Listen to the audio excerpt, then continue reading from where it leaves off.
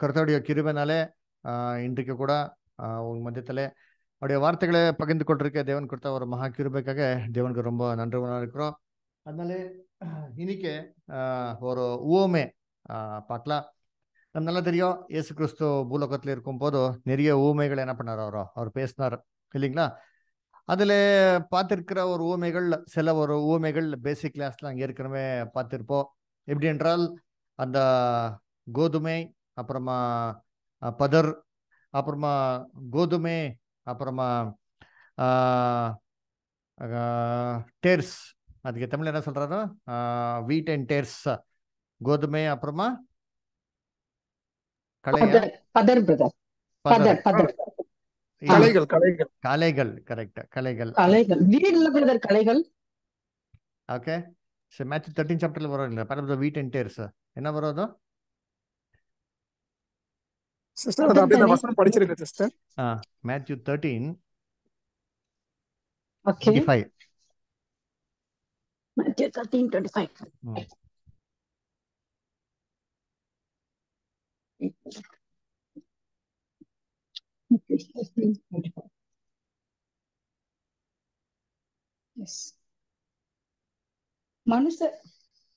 மனுஷர் நித்திரை பண்ணுவையில் அவனுடைய சத்துரு வந்து கோதுமைகளுக்குள் களைகளை விதைத்து விட்டு போனான். களைகள், வெரி குட். ஸோ கோதுமை அப்புறமா களை, இந்த ஒரு ஊமை, அப்புறமா வெள்ளையாடோ சமரியாடோ, இந்த மாதிரி நிறைய ஊமைகள் பேசிக் கிளாஸ்ல ஏற்கனவே என்ன பண்ணியிருக்கோம், நாங்கள் படிச்சிருக்கோம். ஸோ இன்னைக்கு நாங்கள் பார்க்க போகிற ஒரு பாடம் எதிலிருந்தே பார்த்தா, ஒரு நல்ல சமாரியன் என்னட்டு ஒரு கதை. இந்த கதையை நாங்கள் ஏற்கனவே சண்டே கிளாஸ்ல இருக்கும் போது நிறைய வாட்டி என்ன பண்ணியிருப்போம், இது கேட்டிருப்போம் இல்லைங்களா. அதனால இந்த ஒரு ஊமை, இந்த ஒரு ஊமையில நமக்கு என்ன பாடத்தை வச்சிருக்கார் என்ன பண்ணா நாங்க பார்க்கலாம், சரிங்களா. அதனால இந்த ஊமை வாசிக்கலாம். அந்த ஊமை எங்க கொடுத்திருக்கா நமக்காக எனக்கு பார்த்தா, லூக்கா எழுதின சுவிசேஷத்துல 10வது அதிகாரம் 25லிருந்து 37 வரைக்கும் இந்த ஒரு ஊமை கொடுத்திருக்காரா. சிஸ்டர் தயவு செஞ்சு படிப்பீங்களா? 25ல இருந்தா லூக்கா 10 25லிருந்து. ஆனா முதலாவது நீங்க என்ன பண்ணுங்க, 30லிருந்து வாசிங்க சிஸ்டர். 30லிருந்து 36. ஓகே. இயேசு பிரதியுத்தரமாக, ஒரு மனுஷன் எருசலேமில் இருந்து எரிகோவுக்கு போகையில் கள்ளர் கையில் அகப்பட்டான். அவர்கள் அவன் வஸ்திரங்களை உறிந்து கொண்டு அவனை காயப்படுத்தி குற்றீராக விட்டு போனார்கள். அப்பொழுது தற்செயலாய் ஒரு ஆசாரியன் அந்த வழியே வந்து அவனை கண்டு பக்கமாய் விலகி போனான். அந்தபடியே ஒரு லேவியனும் அந்த இடத்துக்கு வந்து அவனை கண்டு பக்கமாய் விலகி போனான். பின்பு சமாரியன் ஒருவன் பிரயாணமாய் வருகையில் அவனை கண்டு மனதுருகி கிட்ட வந்து அவனுடைய காயங்களில் எண்ணெயும் திராட்சரசமும் வார்த்து காயங்களை கட்டி அவனை தன் சுய வாகனத்தின் மேல் ஏற்றி சத்திரத்துக்கு கொண்டு போய் அவனை பராமரித்தான். மறுநாளிலே தான் புறப்படும் போது 2 பணத்தை எடுத்து சத்திரத்தான் கையில் கொடுத்து, நீ இவனை விசாரித்துக்கொள், அதிகமா ஏதாகிலும் இவனுக்கு செலவழிந்தால் நான் திரும்பி வரும்போது அதை உனக்கு தருவேன் என்றான். இப்படி இருக்க கள்ளர் கையில் அகப்பட்டவனுக்கு இந்த 3 பேரில் எவன் பிறனாய் இருந்தான், உனக்கு எப்படி தோன்றுகிறது என்றார். Okay, thank you sir. அதனால பார்க்கும்போது இந்த ஊமையில என்ன சொல்றேன்னாக்கா, ஒரு மனுஷன் என்னங்கோ ஒரு மனுஷன் எருசலேம்ல எரிகோ பட்டணத்துக்கு போயிட்டு இருந்தானா. அவன் போயின்னு இருக்கும் போதும் கள்ளர்கள் அவர் நடுவே வந்து அட்டாக் பண்ணி அது என்ன பண்ற, கம்ப்ளீட்டாக அவனை காயப்படுத்திட்டு அவனுக்கு இருக்கிற எல்லா பொருட்களும் எடுத்துடுறாரோ. அப்புறமா பாதி என்னங்கோ ஒரு சாவடிச்சு அப்படியே விட்டு போயிடுறாரு. அந்த ஒரு வழியில அப்படியே என்னங்கோ ஒரு 2-3 பேர் அப்படியே கலந்து போவார். ஏன்னா ஒருத்தர் என்ன பண்ண மாட்டார், இங்க உதவி செய்ய மாட்டார். முதலாவது மனுஷன் எங்க கொடுத்திருக்கானாக்கா, ஒரு ஆசாரியன் வந்தான்னு கொடுத்திருக்கார். அப்ப 2வது அடுத்தது பார்க்கும்போது லேவி என்ன பண்ணாரு, அவரு கூட வந்தாரு, அவரு கூட உதவி செய்யலன்னு சொல்றாரு. ஆனா 3வது நபர் ஒரு சமாரியன் பார்த்துட்டு அவர் மேலே மனதுருங்கி என்ன பண்ணாருனாக்கா, அவர் மேலே கீழே அவர் கழுதனில கீழே இறங்கி அந்த காயத்தை எல்லாம் கட்டி என்னங்கோ ஒரு தைலத்தை போட்டு என்னங்கோ அவர் காயத்தை எல்லாம் கிளீன் பண்ணி அவருக்கு திராட்சை ரசத்தை கொடுத்துட்டு தம்முடைய கழுதை மேல போட்டு எங்க கொண்டு வருவாரானாக்கா பார்த்தா ஒரு சித்திரத்துக்கு கொண்டு வந்து அந்த சித்திரத்துக்காரருக்கு என்ன சொல்றானாக்கா, சார் இவர் நல்லா தயவு செஞ்சு பார்த்துக்கோங்க ஒரு 2 காசு கொடுத்துட்டு அவர் போவாராம். போயிட்டு என்ன சொல்றாக்க, நான் திரும்பி வர வரைக்கும் நீங்க என்ன பண்ணுங்க, நீங்க பார்த்துக்கோங்க. அப்படி நான் திரும்பி வரும் போதும் எதனா எக்ஸ்ட்ரா செலவாயிடுச்சுனாக்கா நான் கண்டிப்பா கொடுக்குறேன்னு சொல்றாரு. சரி, இன்னும் ஒரு ஊமை. முதலாவது நான் இந்த அர்த்தத்தை பார்க்கறதுக்கு முன்னாடி இயேசு கிறிஸ்து இது எதுக்காக பேசினார் இல்லைங்களா? அந்த விஷயத்தை என்ன பண்ணும் ஃபர்ஸ்ட் இப்போ தெரிஞ்சுக்கணும் இல்லைங்களா? சரி, இயேசு கிறிஸ்து எதுக்கு பேசினாருனாக்கா, நீங்க 25 வசனத்துல நீங்க படிக்கும் போது என்ன தெரியுதுனாக்கா, இயேசு கிறிஸ்துவின் இடத்துல அங்கே வந்துட்டு ஒரு நியாயாதிபதி இல்லைங்களா, அப்படின்னா நியாயசாஸ்திரக்கர் வந்து அவர் இடத்துல வந்து சில ஒரு கேள்விகள் கேட்கிறார். பாருங்க அந்த வசனத்தை படிக்கலாம். 10வது அதிகாரத்துல 25ஆம் வசனம் சிஸ்டர். 25. அப்பொழுது நியாயசாஸ்திரி ஒருவன் எழுந்திருந்து அவரை சோதிக்கும்படி, போதகரே, நித்திய ஜீவனை சுதந்திரித்துக் கொள்ளும்படிக்கு நான் என்ன செய்ய வேண்டும் என்று கேட்டான். பாத்தீங்களா?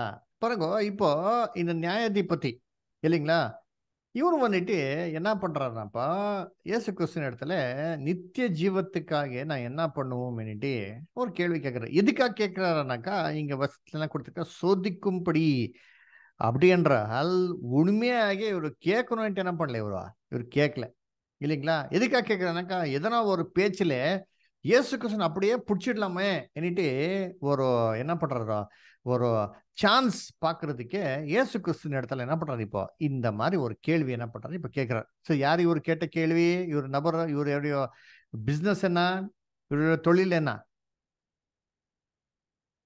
நியாயசாஸ்திரி. நியாயசாஸ்திரி. Very good. நியாயசாஸ்திரினாக்கா யாரானாக்கா, எக்ஸ்பர்ட்ஸ் இன் த லா. நியாய பிரமாணத்தை பத்தி நல்லா தெரிஞ்சுக்கணும். அப்போ இவருக்கு நியாய பிரமாணத்தை பத்தி நல்லா தெரிஞ்சுக்கணும் இல்லைங்களா? அப்போ ஏன் இந்த மாதிரி கேள்வி கேட்கிறார் இல்லைங்களா? இந்த மாதிரி கேள்வி கேட்கக்கூடாதே. இருந்தாலும் இல்லைங்களா, இந்த நியாயசாஸ்திரிகளை பத்தி எல்லாம் இயேசு கிறிஸ்து ஏற்கனவே நல்ல ஒரு டெஃபினேஷன் நல்லா கொடுத்திருந்தார். என்ன கொடுத்திருந்தாரோ, நியாயசாஸ்திரிகளே உங்களுக்கெல்லாம் ஐயோ இல்லைங்களா, பரிசேரே சதிசேரே உங்களுக்கெல்லாம் ஐயோ, நீங்களாம் ஜெபம் பண்ணும் போது எப்படி ஜெபம் பண்றீங்க, எல்லாருக்கும் பார்க்குற மாதிரி எல்லாருக்கும் தெரிய மாதிரி ரொம்ப கிராண்டாக ரொம்ப என்னங்கோ ஹைஃபையாக நீங்க எல்லாம் பண்றீங்கோ. ஆனா உள்ளே உனக்குள்ள என்ன இல்லை, ஒரு சுத்தமான ஹிருதயம் இல்லைன்னுட்டு இயேசு கிறிஸ்து நிறைய வாட்டி மாயக்காரரே மாயக்காரரேன்ட்டு என்ன பண்ணியிருக்காரு, நிறைய வாட்டி சொல்லியிருக்காரு. அதனால இப்போ இயேசு கிறிஸ்து இப்படி சொல்லிட்டாருன்னுட்டு இயேசு கிறிஸ்து எப்படியோ பிடிக்கணும் இல்லைங்களா? அதனாலே வந்து என்ன பண்றாருனாக்கா, அப்போ சோதிக்கும்படி வந்து கேள்வி கேட்கிறார். இப்ப பாருங்க இயேசு கிறிஸ்து என்ன பதில் கொடுத்தார், அருமையாக பதில் கொடுப்பார் பாருங்க. 26ஆம் வசனம், அப்புறமா 27ஆம் வசனம் ஸ்டார். அதற்கு அவர், நியாயப்பிரமாணத்தில் என்ன எழுதியிருக்கிறது, நீ வாசித்திருக்கிறது என்ன என்றார். அவன் இருங்க பிரதியுத்தரமாக, இருங்க இருங்க உன் தேவனா இருங்க இருங்க ஸ்டார். அப்ப இயேசு கிறிஸ்து என்ன பதில் கொடுத்தாரோ, நேரடியா பதில் கொடுத்துருக்கலாம் இல்லைங்களா? என்ன பதில் கொடுத்துருக்கலாம், பாருப்பா நியாய பிரமாணத்துல இப்படி இருக்கோ, இப்படிதான் நித்திய ஜீவத்துக்கு ஒரு வழின்னு சொல்லியிருக்கலாம். அது பாக்கி இயேசு கிறிஸ்து எப்படி பதில் கொடுத்திருக்கானா, என்னப்பா நியாய பிரமாணத்துல என்ன எழுதிருக்கோ, நீ என்ன வேதம் வாசிக்கிறேன்னு சொல்லிட்டாரு. ஏன் என்றால் இயேசு கிறிஸ்து நல்லா தெரியும், ஒரு மனுஷனை பார்த்த உடனே அவரு டாப் டு பாட்டம் அப்படியே ஸ்கேன் பண்ணி இவர் எதுக்காக வரார், எந்த நோக்கத்துல கேள்வி கேட்கிறார், கேள்விக்கு பதில் தேவையா, இல்ல கேள்வியில எதனா ஒரு பிடிக்கிறதுக்கே கேள்வி கேட்கிறாரான்ட்டு இதெல்லாம் கிளீனா ஸ்கேன் பண்ற நபர் யாருனாக்கா நம்முடைய கர்த்தர். அதனால இயேசு கிறிஸ்து இவர் பார்த்தனே தெரிஞ்சிச்சு, ஓஹோ ட்ராப் பண்றதுக்கு வருவாங்களா, சரி வாங்கப்பா, என்னப்பா நீ நியாயசாஸ்திரம் தானே, அப்படின்னா நியாயப்பிரமாணத்துல நீங்க எக்ஸ்பர்ட் தானே, என்ன வாசிக்கிற நீ, என்ன வாசித்த இவ்வளவு நாள்கள், உங்களுக்கு அவ்வளவு கூட தெரியாத ஒரு சின்ன ஒரு பேசிக்கான ஒரு கேள்வி, இந்த கேள்விக்கு உங்களுக்கு பதில் தெரியாதா, அப்படின்னு எந்த விதத்துல நீ நியாயசாஸ்திரி, எந்த விதத்துல நீ எக்ஸ்பர்ட் இருந்தலாம் என்னட்டு இயேசு கிறிஸ்து எல்லாரும் முன்னாடி இந்த பாயிண்ட் போட்டார் பாருங்க. ஒரு மாதிரி என்னாச்சு அவருக்காச்சு அதனால இப்போ அந்த ஒரு நியாயசாஸ்திரி வந்துட்டு இப்போ எல்லாரும் மாதிரி நீதிமான் மாதிரி காமிக்கணும் இல்லைங்களா? அப்ப இவர் பண்றது தவறுன்ட்டு தெரியக்கூடாது இல்லைங்களா?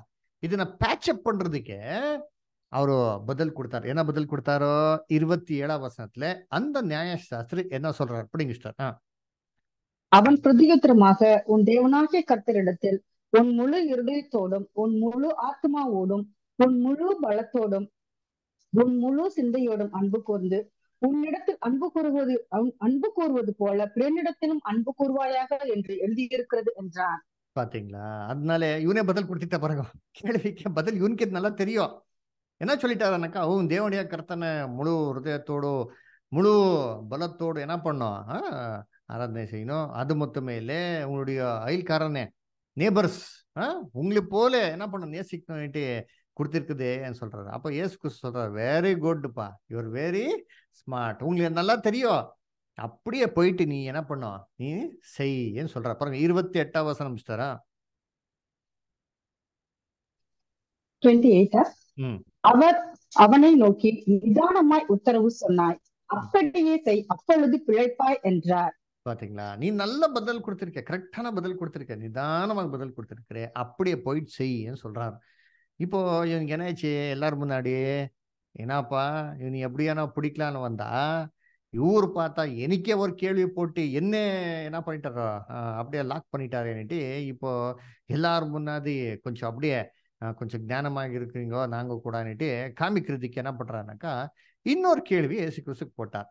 என்ன கேள்வி போட்டார்னாக்கா, சரிப்பா கர்த்தரே நீங்க எல்லாம் சொல்றீங்க, ஓகே, அப்போ என்னுடைய அயல்காரன் யார், ஹூ இஸ் மை நேபர் ஒரு கேள்வி கேட்கிறார் பாருங்க. 29ஆம் வசனம். அவன் தன்னை நீதிமான் என்று காண்பிக்க மனதாய் இயேசுவை நோக்கி, எனக்கு திறன் யார் என்று கேட்டான்.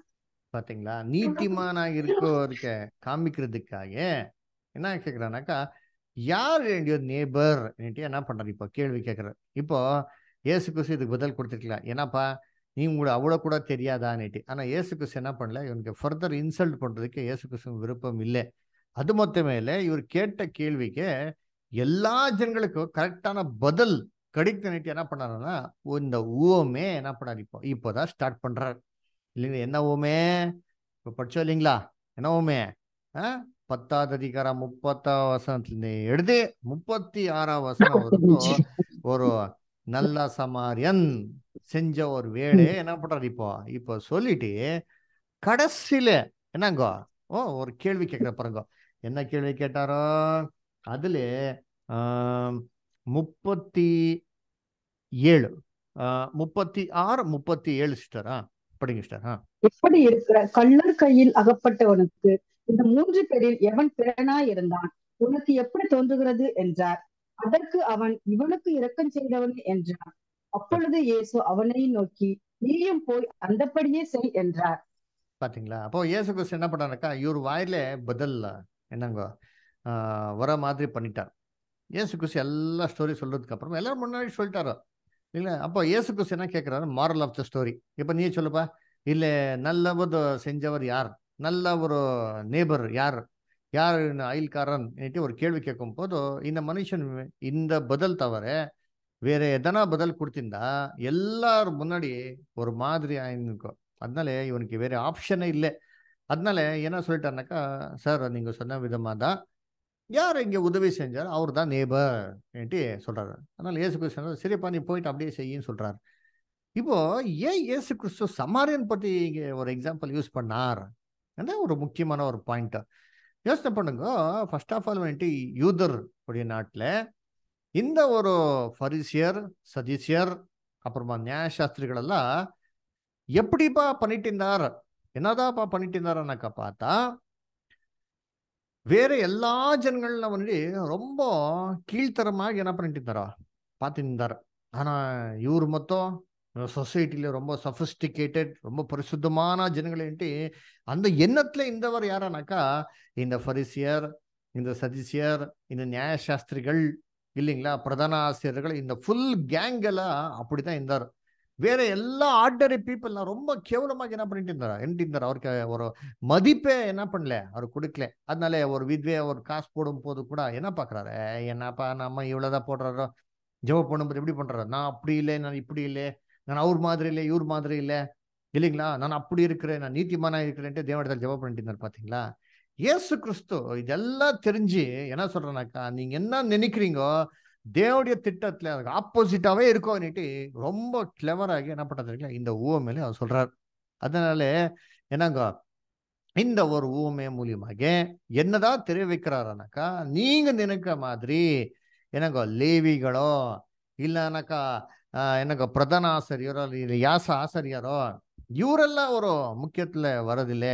யார் நல்லா வேலை செய்கிறாரோ அவர் தான் தேவனுடைய பார்வையில் இம்பார்ட்டன்ட். இந்த ஒரு ஊமையில என்னங்க இன்டைரக்டாக இந்த மெசேஜ் என்ன பண்ணாரு இப்போ கொடுப்பார். சரி, அப்படி என்றால் ஓகே, இது பேக்ரவுண்ட் தெரிஞ்சிச்சு. சரி, இந்த ஊமை என்ன?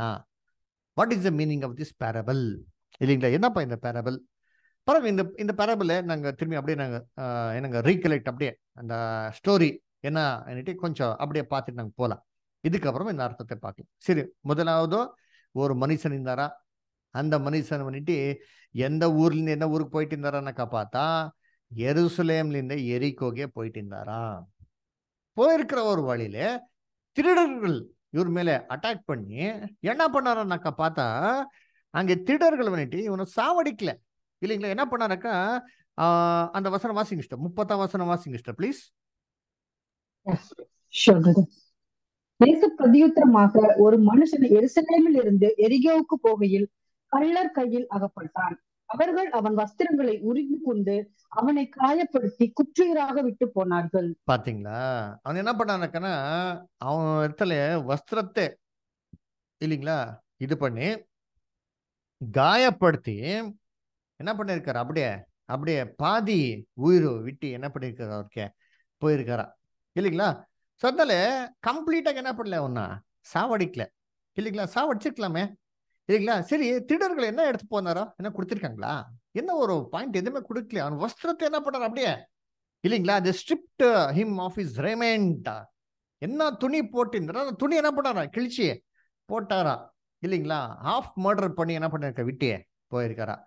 சரி, அடுத்தது யார் வர்றாருனாக்கா பார்த்தா அந்த வழியிலே ஒரு என்னங்க ஆசாரியர் வராரா. ஃபர்ஸ்ட் முதலாவது ஆசாரியர் வந்து பார்த்து என்னங்கோ அவரு அப்படியே ஓரமாக என்னங்கோ அவர் போயிடுறார். இல்லைங்களா, சரி, ஆசாரியன் வேலை என்ன? அப்போ ஆசாரியன் எதுக்காக தேவன் வச்சிருக்காரோ? வசனத்தின் அடிப்படையிலே ஆசாரியனை வச்சிருக்கிறது எதுக்குனாக்கா பலவீனமான இருக்கிற ஒரு மனுஷர்கள் மேலே இரக்கத்தை காட்டுறதுக்கு தான். இந்த இரக்கத்தை என்னங்க மனதுருகிற ஒரு நிலைமையில அந்த மனசு யாருக்கு இருக்குதோ அவருன்னு தான் இந்த ஆசாரிய கேர் என்ன பண்ணி கிடைப்பா இப்ப வச்சிருக்கார். ஒரு வசனம் வாசிக்கலாம். ஹெப்ரேயர் 5ஆவது அதிகாரம் 1ஆம் வசனம் 2ஆம் வசனம் மிஸ்டர் படிங்க மிஸ்டர். எபிரேயர் 5ஆவது அதிகாரம் 1ஆம் வசனம் 2ஆம் வசனம். அன்றையும் மனுஷரையில் தெரிந்து கொள்ளப்பட்ட எந்த பிரதான ஆசாரியனும் பாவங்களுக்காக காணிக்கைகளையும் பலிகளையும் செலுத்தும்படி மனுஷருக்காக தேவ காரியங்களை பற்றி நியமிக்கப்பட்டிருக்கிறார். தானும் பலவீனம் உள்ளவனாகாதபடியினாலே அறியாதவர்களுக்கும் பெரிதப்பி போனவர்களுக்கும் இறங்கத்தக்கவனாய் இருக்கிறான். பாத்தீங்களா, ஏற்கத்தக்கவனா இருக்கிறான். இல்லைங்களா, அதனால என்னங்கோ ஒரு கம்பேஷன் உள்ளவனா இருந்தோம். அப்படியே நான் யாரோ ஒரு மோசமான நிலைமையில இருந்தா என்ன பண்ணும், இறக்கத்தை காட்டணும். ஐயோ பாவமே இந்த மாதிரி இருக்குது, என்ன பண்ணலாம், உதவி செய்யலான்ட்டு. ஆனா இந்த ஆஸ்தர் பாருங்க எப்படி இருக்காருனாக்கா பார்த்து அப்படியே தூரத்துல அப்படியே அப்படியே என்னங்கோ ஐயோ எதுக்கப்பா நமக்கு இது ஒம்பு அப்படியே என்னங்கோ விட்டே போயிடுறார். அப்ப சரி, அடுத்தது நெக்ஸ்ட் யார் வரார்? லேவி வரார். இல்லைங்களா, லேவி கூட அதே மாதிரி அவரை தான் பார்த்துட்டு அங்கே விட்டு விட்டு என்ன அப்படியே அப்படியே போயிடுறாரு. நமக்கு என்னப்பா ஏன் இல்லைங்களா அசுத்தம், இல்லைங்களா இந்த பின்னத்தை நாங்கள் எதுக்கு தொடணும் நீட்டு என்ன பண்ற அப்படியே விட்டுட்டே போயிடுற. சரி, மூணாவது வந்த நபர் தான் யாருன்னாக்கா சமாரியர். இந்த சமாரியன் வந்து அதே மாதிரி அவரு 2 பேர் மாதிரி இதே வழியில என்னங்கோ போயிட்டு இருந்தாரா. இவரு இந்த மனுஷனை பார்த்து மனதுருகினார். இல்லைங்களா, he had compassion on him. அந்த மனதுருகி என்ன பண்றாருனாக்கா அந்த கழுதலின் கீழே வந்து அந்த காயத்தை என்ன பண்றார் ஃபர்ஸ்ட் முதலாவது கட்டுறார். எப்படி கட்டுறார், என்ன வேலை செய்யறார் படிங்க சார். 34ஆம் வசனம் சார்.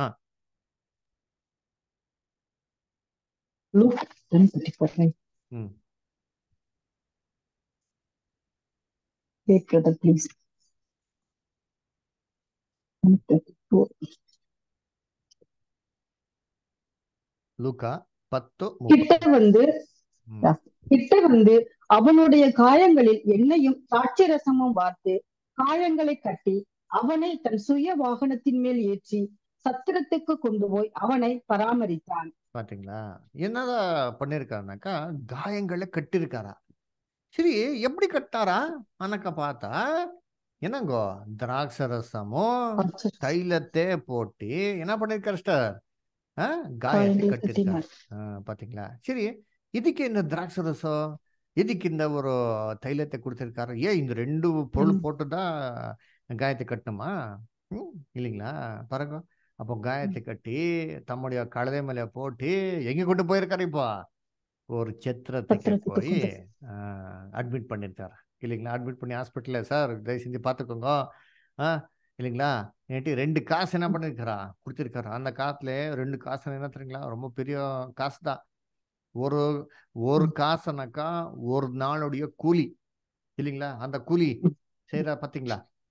காலையிலேருந்தே சாயந்தரம் வரைக்கும் வேலை செய்யற நபர்களுக்கு இயேசு கிறிஸ்து சரி அந்த ஊமையில சொல்ற பார்த்தீங்களா? கடைசியில அந்த ஓனர் என்ன பண்றாரு எல்லாருக்கும் சேலரி கொடுப்பாரு பார்த்தீங்களா? ஒரு ஒரு காசு கொடுத்தாரு எல்லாருக்கும். அப்படின்னா ஒரு காசுனாக்கா 1 டேஸ் வேஜஸ். அப்போ 2 காசு கொடுத்திருக்காருனாக்கா தம்முடைய 2 நாளுடைய வேலை அந்த ஒரு என்ன பண்ணிருக்காரு வேஜஸ் அவருக்கு என்ன பண்ணிருக்காரு இப்போ கொடுத்திருக்காரு. கொடுத்துட்டு என்ன சொன்னாருனாக்கா, நீங்க எதனா இருந்தா நீங்க செலவு பண்ணுங்க, நீங்க கவலைப்படாதீங்க, நான் திரும்பி வரும்போது என்ன பண்றேன் உங்களுக்கு நானும் கொடுக்குறேன்னு சொல்லியிருக்காரு. இல்லைங்களா? சரி, இப்போ ஏன் இயேசு கிறிஸ்து இந்த சமாரியன் பத்தி எக்ஸாம்பிள் கொடுத்தார்? எனக்கா ஃபர்ஸ்ட் ஆஃப் ஆல் இஸ்ரேல் ஜனங்களுக்கும் சமாரிய ஜனங்களுக்கும் ஒரு சம்பந்தம் இதுதான். எதனா ஒரு ஃபெலோஷிப் வச்சிருந்தாரா யூதர்கள் சமாரிய இடத்துல பார்த்தா இல்லவே இல்லை. யூதர்களுக்கும் சமாரிய ஜனங்களுக்கும் எந்த சம்பந்தமே கிடையாது. அதனால நமக்கு நல்லா தெரியும். ஒரு நாள் இயேசு கிறிஸ்து ரொம்ப தாகமாக இருக்கும் போதோ அந்த சமாரிய ஸ்திரீ இடத்துல என்ன கேட்கிறாரா? தண்ணி கேட்கிறார். இல்லைங்களா? நம்ம என்ன யோசிக்கிறாரோ என்னப்பா இவர் வந்துட்டு என்ன இடத்துல கேட்கிறாரோ தெரியாதா? சமாரியர் வந்துட்டு யூதருக்கு சமாரியருக்கு என்ன பண்றது ரொம்ப அவ்வளவுதான். இல்லைங்களா? படிக்க ஸ்டார் ஜான் 4:9 ஸ்டார்.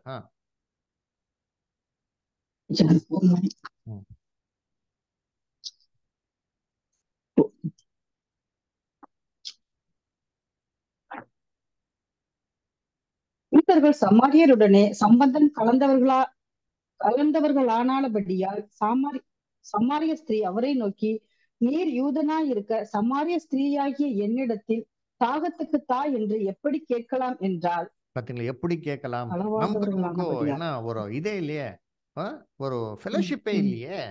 இல்லைங்களா? அதனால ரொம்ப கேவலமாக பார்த்து நின்றார்.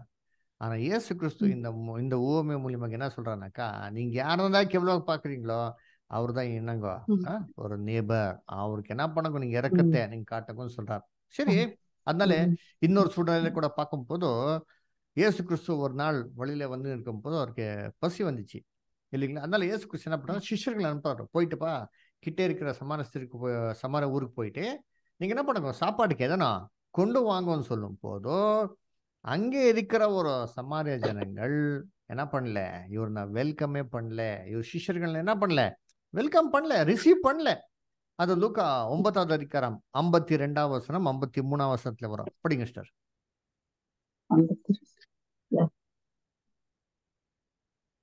தமக்கு முன்பாக தூதர்களை அனுப்பினார். அவர்கள் போய் அவருக்கு இடத்தை ஆயத்தம் பண்ணும்படி சமாரியருடைய ஒரு கிராமத்திலே பிரவேசித்தார்கள். அவர் எருசலேமுக்கு போக நோக்கமாய் இருந்தபடியினால் அவ்வூரார் அவரை ஏற்றுக்கொள்ளவில்லை. பாத்தீங்களா? அவர் என்ன பண்ணல, அக்செப்டே பண்ணல. ஏனென்றால் 2 பேருக்கும் என்ன இல்லை, ஒரு என்னங்க ஒரு ரிலேஷன்ஷிப்பே இல்லை. 2 பேரும் என்னங்க ரொம்ப தூரம் தான் இருந்தார். சரி, இந்த ஒரு ஊமை மூலியமாக இயேசு கிறிஸ்து என்ன சொன்னாருனாப்பா, யாரப்பா நேபர்னாக்கா யார் நல்லது செய்யறாரோ அவர் தான் நேபர். அப்படின்றால் எல்லாருக்கும் நல்லது செய்யுங்கோ, எல்லாரும் நேபர்ன்னுட்டு இயேசு கிறிஸ்து இந்த ஊமை மூலியமாக என்ன பண்ணார், ஒரு பாடத்தை அவருக்கு என்ன பண்ணார், அவருக்கு தெளிவாக கற்றுக் கொடுத்தார். அப்படின்றால் உங்களுக்குள்ள என்ன இருக்கக்கூடாதோ ரொம்ப மேல்தரமான ஒரு ஜாதி, கீழ்த்தரமான ஒரு ஜாதி, இல்லைங்களா? இந்த மாதிரி ஒரு டிஃபரன்சியேஷன் இருக்கக்கூடாது, எல்லாரும் ஈக்குவல் தான், எவ்ரிபடி அவர் நேபர் ஒரு என்னங்க சிம்பிள் ஒரு பாடத்தை கற்றுக் கொடுத்தார். சரி, இது ஓகேப்பா. ஆனா இந்த ஒரு மேல நமக்கு என்ன பாடம் இருக்கும், இல்லைங்களா? அதனால இதோடைய மீனிங் என்ன? சரி, முதலாவதாக இயேசு கிறிஸ்து எதுக்கு ஊமையே பேசினார், இல்லைங்களா? அது என்ன பண்ண ஃபர்ஸ்ட் தெரிஞ்சுக்கணும், இல்லைங்களா? ஊமை எதுக்காக பேசினார் இயேசு கிறிஸ்து? நேரடியாக டைரக்டாக சொல்லியிருக்கலாமே இல்லைங்களா? ஸோ டைரக்டாக சொன்னா என்ன ஆயிருந்திருக்கோ? எனக்கா ரொம்ப ஃப்ரிக்ஷன் என்னங்கோ அதிகமாக ஆயிருந்திருக்கும் இல்லைங்களா? அதனால இயேசு கிறிஸ்து என்ன பண்ணாருனாக்கா, எதனா ஒரு பாடத்தை, ஒரு முக்கியமான ஒரு பொருள்கள் மற்றவருக்கே கற்றுக் கொடுத்தோம்னாக்கா அவருக்கு புரிய மாதிரி இந்த உவமைகள் மூலியமாக தான் இயேசு கிறிஸ்து என்ன பண்ணாரா பேசினார். அது மொத்த மேலே இயேசு கிறிஸ்து உவமை எதுக்கு பேசினார் என்னட்டு இந்த ஒரு பதில் அவரே தம் வாயிலே சொல்றார் பாருங்க. அதை பார்க்கலாம். Matthew 13 chapter 34 and 35.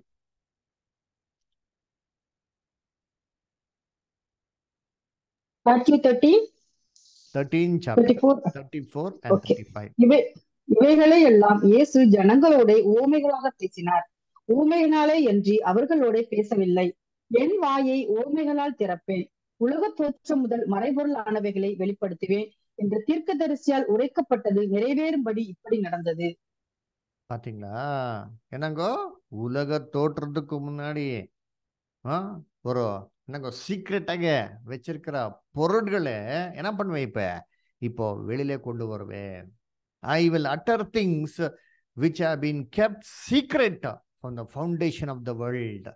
அப்படி என்றால் இயேசு கிறிஸ்து இந்த உவமையில என்னதான் பேசியிருக்காருனாக்கா, ரொம்ப சீக்ரெட்டான விஷயங்கள் இல்லைங்களா? உலக தோற்றத்துக்கு முன்னாடி இருந்தே ரொம்ப ரகசியமாக இருக்கிற விஷயங்களை தான் இயேசு கிறிஸ்து இந்த ஊமை மூலியமாக என்ன பண்ணிருக்காரு? இப்போ நிறைய கருத்துகள் வெளியே கொண்டு வந்திருக்காரு.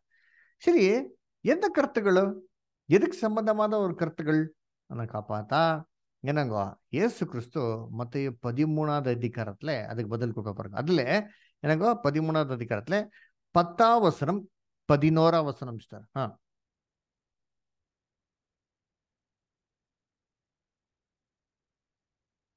அதே அதிகாரத்துல 10ஆம் வசனம் 11ஆம் வசனம் சார். மத்தேயு 13ல 10ஆம் வசனம் 11ஆம் வசனம். 10:11. ம். ஓகே. அப்பொழுது சீசர்கள் அவரிடத்தில் வந்து, ஏன் அவர்களோட உவமைகளாக பேசுகிறீர் என்று கேட்டார்கள்.